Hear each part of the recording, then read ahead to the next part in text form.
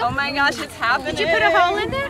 Yo, that's awesome. Yo, I see the moon. That is awesome. I see the moon. No, that's the moon crossing over the sun. It's actually the sun, but it looks like the moon. Yo, I see the moon. Awesome. Oh my god, that's awesome.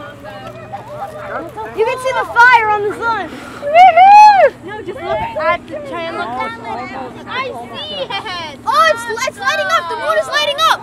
The moon is here. That's not the moon, that's the sun. That's the moon. The sun, it's about to happen. Yo, look at that. I've been waiting for this a very long time, since in a month since my parents actually said it was going to happen. And right now, all I'm seeing is a red moon.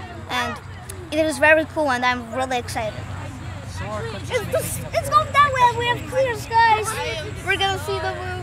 The zombie apocalypse is going to start. Yeah. I think that it's just the zombie apocalypse. I mean, like, what else is there to explain? It's just the zombie apocalypse. So, What if you jinxed us and the zombie apocalypse really does happen? Yeah. Oh my god! That is so cool! Why did I not buy this beforehand? I saw the last one in 1979 when I was a child in Denver, Colorado. And I remember, you know, we made viewers out of milk cartons, and we're making viewers, pinhole viewers, so people can see the eclipse without being blinded.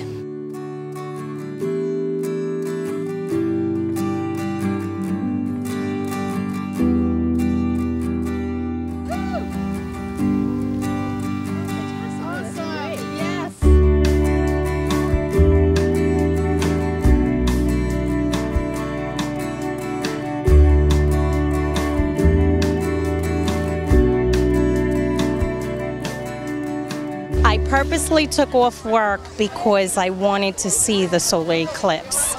It's just the beauty of it. Sometimes I feel like we have to slow down and enjoy life. Oh my god. It's so cool. It was absolutely magnificent.